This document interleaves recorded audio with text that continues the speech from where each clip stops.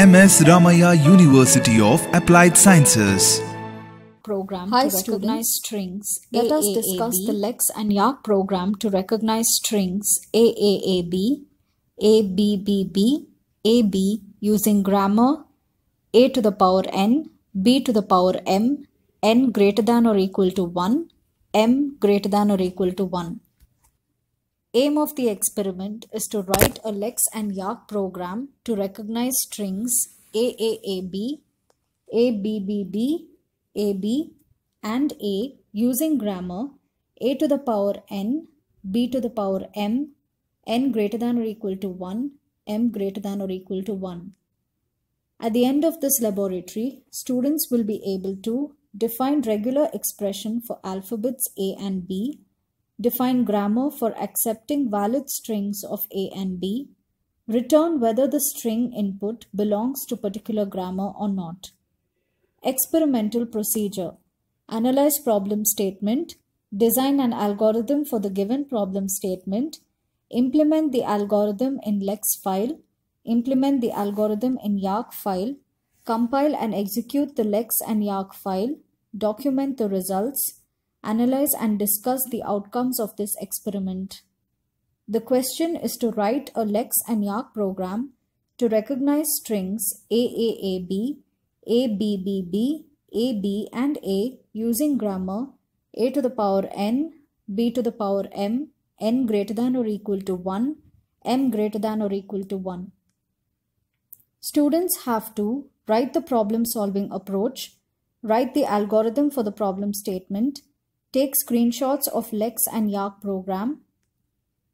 Problem solving approach: in Lex, include filename .tab.h, write the appropriate regular expression for recognizing alphabets a and b, return token corresponding to a and b as capital A and capital B respectively, for new line as NL. Invoke Lex functions YYWrap to start the lexical analysis process respectively.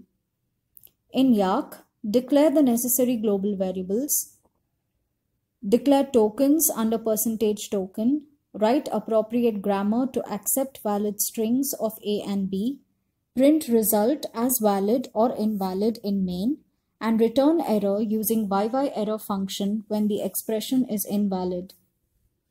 Algorithm for Lex: in initialization, include filename.tab.h, define the regular expression for recognizing alphabets A and B, return a token capital A for A, capital B for B, and NL for new line to Yacc. In subroutines, that is C code, invoke YYWrap to read the input string character by character given by the user. Algorithm for Yacc: in initialization, declare tokens A, B, and NL under %token. In definition, that is grammar, define the grammar to accept a valid string of A and B satisfying condition for M and N. Write corresponding actions to be taken. In subroutines, that is C code, invoke YYParse to match the expression with a particular rule in the grammar and print the result. Use YYError function to return error if the expression is invalid. This is the regular expression section of the Lex program. This is the grammar section of Yacc program. Consider the Lex file name and Yacc file name to be 10 with .l extension and 10 with .y extension respectively. The table shows the commands used to execute the Lex and Yacc programs. In results and test cases, students have to put screenshots of the outputs for various test cases. The expected outputs are shown in Figure 1 and Figure 2, and the test cases for different inputs is shown in Table 1.